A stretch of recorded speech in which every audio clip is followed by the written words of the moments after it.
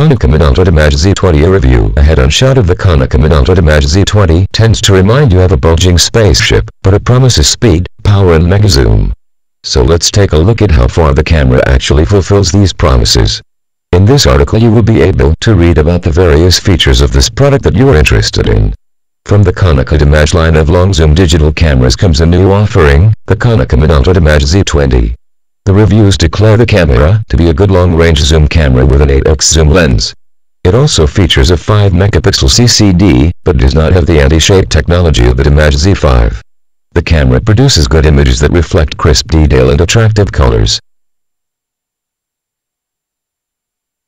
It should be understood the Konica Minolta DiMage Z20 does not quite reach the ultimate in performance levels like some of the high-end models do.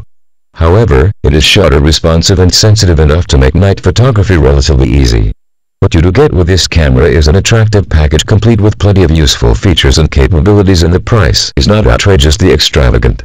There are different cameras for different people and it really depends on the photographer's requirements. With a Konica Minolta DiMage Z20, apart from the 8x optical zoom, you also get complete manual exposure control. The camera really is very compact, weighing under 15 ounces and measuring 109x82x94mm. While it is not exactly going to fit in your pocket, it will fit in your backpack or other carry bag comfortably. The Konica Minolta DiMage Z20 is covered in silver gray plastic and the lens barrel is an extremely rigid no-nonsense one. The hand grip is an equally solid construction. The lens is non-telescoping, wide-angle has the standard plastic lens cap to shield it. The images are 5-megapixel and can be enlarged to 8x10 shots when printed. You can do lower resolution if you want to send out pictures by email. The Konica Minolta DiMage Z20 takes approximately 0.5 seconds to power up in recording mode from the time you turn it on to when the image first appears on the LCD panel. The battery that is included in the camera has its own dedicated charger that needs to be used to charge it. The white settings featured include Auto, Preset and Custom, and the preset mode is inclusive of daylight, tungsten, fluorescent, flash and cloudy.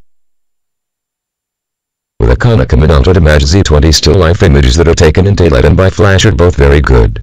The results show good color and vibrancy. In fact, colors are very accurate, producing solid black, almost pure white and a range of grays. Daylight shots show little noise, but flashlight shots display a significant amount of colored noise. You may even get a purple fringe on your pictures. With a Konica Minolta DiMage Z20, quite honestly, what you see is what you get. There are no surprises, but the competitive price is attractive, though there are other cameras featuring higher optical zoom and image stabilization.